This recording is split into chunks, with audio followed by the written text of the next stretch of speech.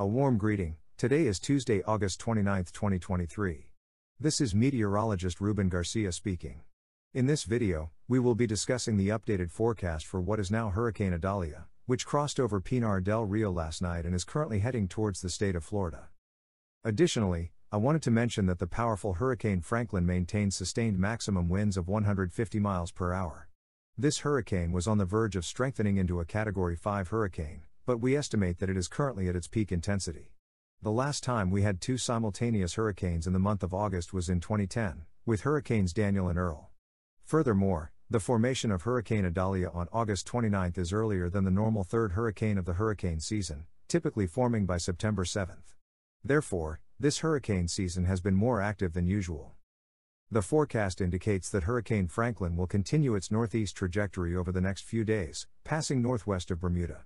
While Bermuda will be spared the worst effects of this powerful hurricane, it is still expected to experience dangerous tropical storm conditions and significant storm surges throughout the island. Regarding Hurricane Idalia, it is forecasted to rapidly strengthen into a major hurricane. It should reach Category 3 status before reaching the Florida Big Bend region, whereas Hurricane Franklin is expected to maintain major hurricane status at least until next Thursday. If Hurricane Idalia strengthens into a Category 3 hurricane, it would mark the third time since 1851 that we have had two major hurricanes in the month of August. This has only occurred previously in 1886 and 1893. Let's now focus on the region where Hurricane Idalia is located.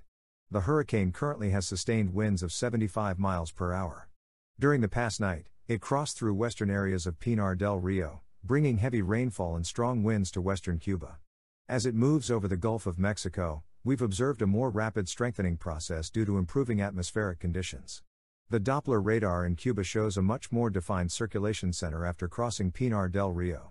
We can also see the development of an eye wall, which could signify the beginning of this rapid strengthening process. Before crossing Pinar del Río, what was Tropical Storm Idalia had been disorganized in the Caribbean waters.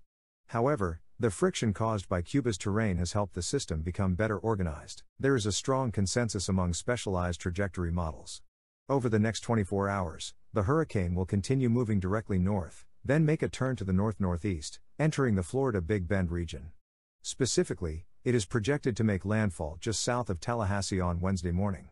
Along this path, the hurricane will be moving over increasingly warm ocean surface temperatures, a primary reason for its anticipated rapid strengthening into a Category 3 hurricane.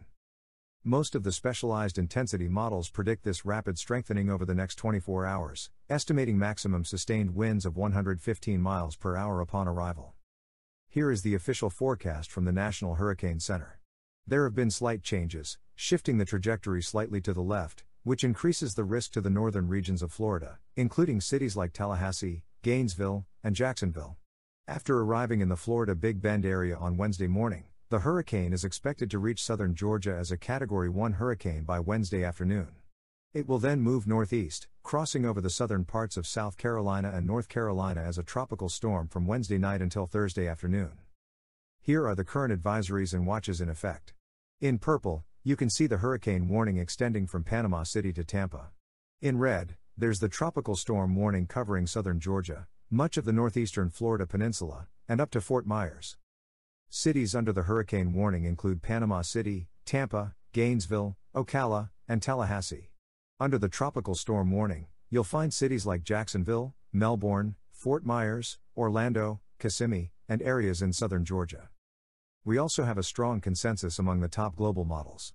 Here is the GFS model, predicting that by around 8 a.m. on Wednesday, the hurricane will make landfall as a Category 3 storm just south of Tallahassee and near the city of Jena. Additionally, the European model's forecast is very similar, slightly to the right. It shows the hurricane entering near Jena around 9 a.m. on Wednesday as a Category 2 hurricane. The German model also predicts a trajectory between Tallahassee and Jena, making landfall around 11 a.m. on Wednesday as a Category 2 hurricane.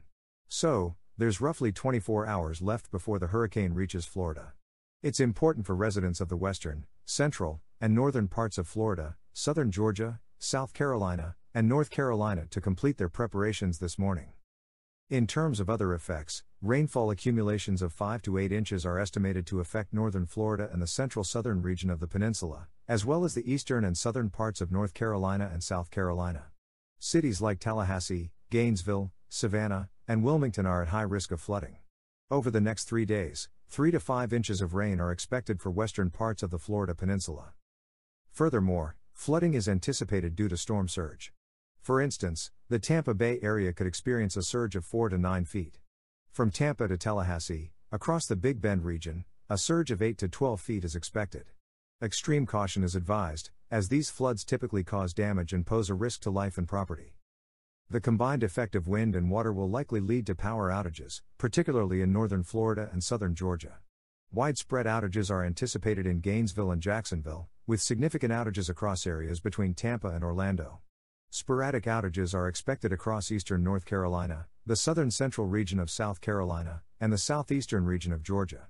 Some localized outages are also expected in the central and southern parts of Florida. Please take this into account as you complete your preparations for Hurricane Idalia. Well, that wraps up the forecast update. Currently, a Hurricane Hunter aircraft is about to enter the center of circulation. I will remain vigilant and provide further updates this afternoon or evening.